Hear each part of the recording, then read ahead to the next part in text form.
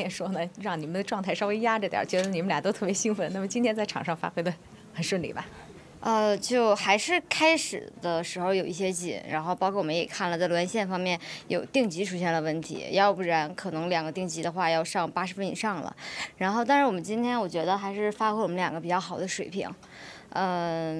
在平时在家里这段时间训练的时候，毕竟还是出现了一些问题，我们也是全力在拼，包括明天的自由滑上，我们也会做最好的自己，然后尽量拼出更好的节目。那我们还是特别关心那个隋文静的这个身体的状况。那今天那个比赛的过程当中，这个身体是不是？就是马上就是这几天因为车程比较长嘛，回去的时候总在路途上，然后能躺着的时候我就尽量多躺一会儿，因为坐着路途的时候对我的腰还是有很大的影响。然后回去每场训练之后，还是要紧接着去做一些放松跟治疗，去赶快去调整。然后我觉得就是现在目前来说不是我们最好的状态，但我们也会以最好的面貌去拼这个比赛，也是拼我们自己。那韩聪觉得明天的这个自由滑需要有一些什么样的注意的？没什么，就是还是把自己能做到所有动作，级别吧，就是在场上就发挥出来就行了，这个就很满意了。级别哥。那今天总体来讲，你满意今天的表现吗？今天还很满意的，我觉得整体滑得很流畅啊，这些东西滑得很爽的感觉。这个尤其还是在场上真的看到是自己拼出来了这套节目，所以觉得也是很欣慰、很开心。好的，谢谢。谢谢。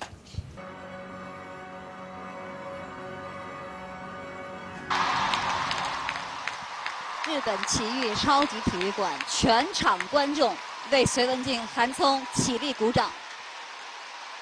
在这个可以容纳将近2万名的体育馆内，所有的人被隋文静、韩聪征服了。但是谁又知道，从2月份的4大洲比赛之前，他们经受了怎样伤痛的折磨？第3次返回到这个赛场，是不是让你们俩更有自信来面对今后的这比赛？我觉得我不希望再有第4次了。这时间过得挺快的。我们上次在这个奇遇比赛的时候是14年，是一转一圈已经都5年过去了。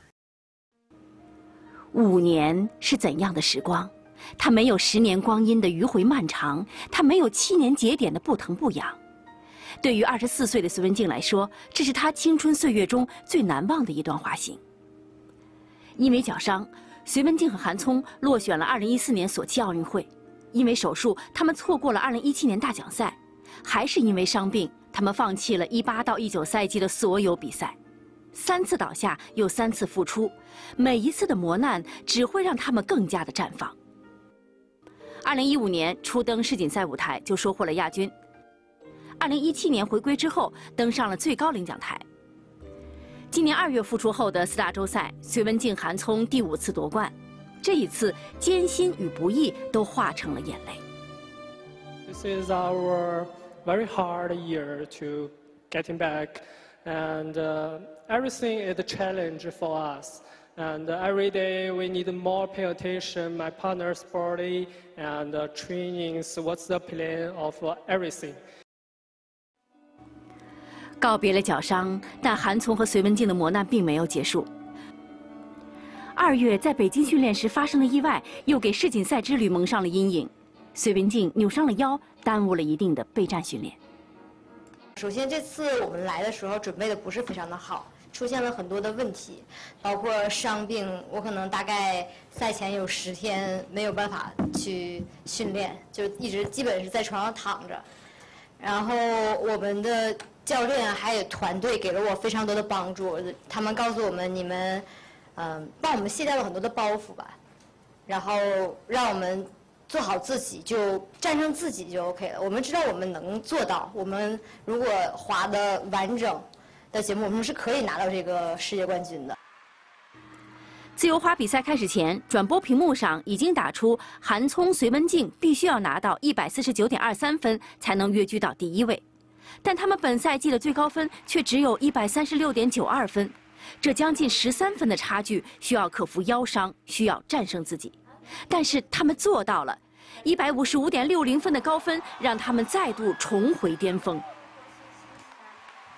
The great athletes is this knowledge that I can still do this. It's going to be harder. I'm going to have to dig deeper to skate well today, but I can do this. And they have that. You know, it's one of the secrets of champions.